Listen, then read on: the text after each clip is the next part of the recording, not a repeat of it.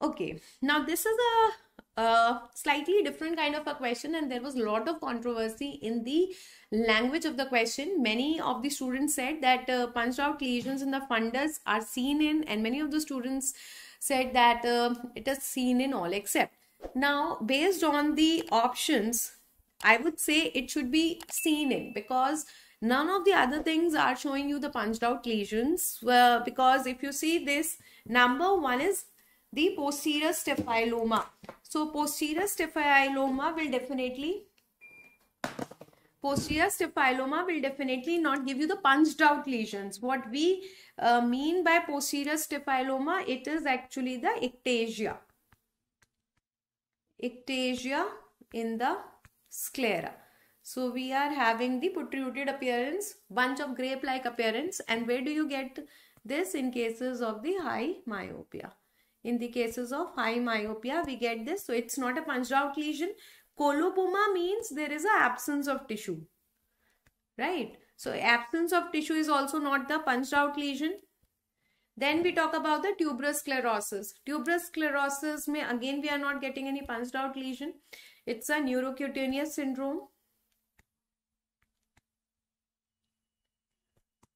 or the phacomatoses. Therefore, the answer to this question will be the toxoplasmosis. Therefore, answer to the question. See, punched out lesions is basically a word which is used for the patch of chorioretinitis. This is used mainly for the chorioretinitis scar. So, whenever you get such kind of a question, please see where you are getting posterior uveitis, where you are getting the chorioretinitis scar. According to that, you have to deal with this question. Here I have given you, this is a chart which is from the standard textbook Kansky and Yanov's. So they have given you a list of the diseases where you can see similar kind of lesions which are called as the punched out lesions.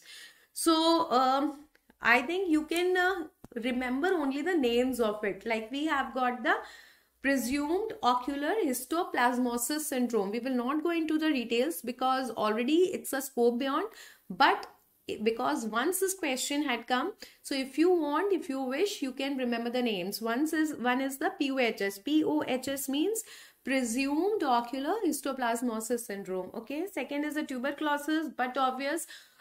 We have tuberculosis also, we have sarcoidosis, we have syphilis. All the granulomatous diseases are coming with the panuveitis. We have sympathetic ophthalmia, syphilis, sarcoidosis, and then there is a thing called as birdshot retinopathy. Birdshot retinopathy.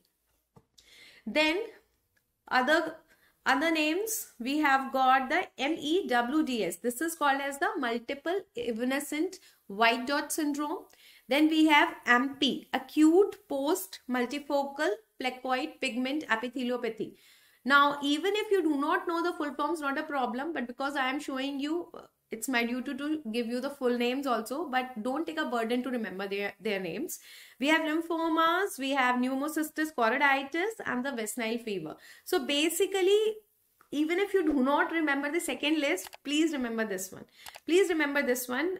We have got the tuberculosis, we have sarcoidosis, we have syphilis, sympathetic ophthalmia, birdshot retinopathy, along with the toxoplasmosis. Most important causes of your punched out lesions, right?